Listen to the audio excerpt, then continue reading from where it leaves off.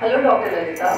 Hello, Meenakshi. How are you? Fine, ma'am. Welcome to Glauco Tales. Can we take your 59 seconds? Yeah, sure. What is glaucoma, ma'am? Glaucoma is an eye condition where because of the increased eye pressure, most of the time increased eye pressure causes the optic nerve damage, causing the irreversible damage of the optic nerve, causing it may cause blindness. How common is glaucoma? Glaucoma is very common. It is the second commonest cause for the blindness all over the world. It occurs many millions of people around the world. Is glaucoma only a disease of old age? No, it can happen any age. More commonly it happens after 40 years of age, but it can happen in young adults, in even newborn kids called as congenital glaucoma. It can happen. Can glaucoma run in families?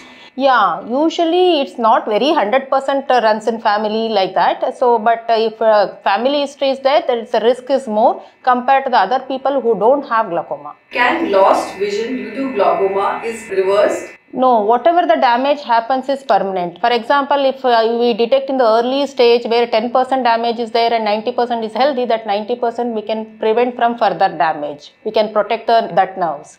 But if we detect in the late stage where 90% damage is there and only 10% is remaining, that 90% is gone. We cannot do anything.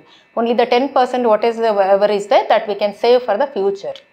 What are the treatment options available for glaucoma? So there are multiple drops are there. Initially we treat with the drops. When the pressure is not getting controlled with the drops, then we can give the oral tablet to take it for a shorter time like 1 week, 10 days, 2 weeks. If that is not getting controlled with that also, then we have a laser procedure and also for the surgical procedures to control the pressure. So that's your 59 seconds, ma'am. Thank you so much. Thank you so much.